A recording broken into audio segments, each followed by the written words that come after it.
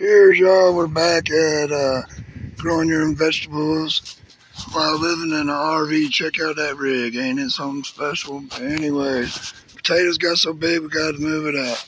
We got blossoms on these Roma tomatoes and solo cuts. Same thing, blossoms on the jalapeno peppers. And it was time to move these eggplant. Alright, we got some organic bud booster, bloom booster mixed in with the soil. And now we're going to transplant these in and give them good water of Epsom salt and Super Thrive. Be right back as soon as we transplant. Alright everybody, when I was looking at the tag on this one, this is a habanero. So we got one habanero and one jalapeno.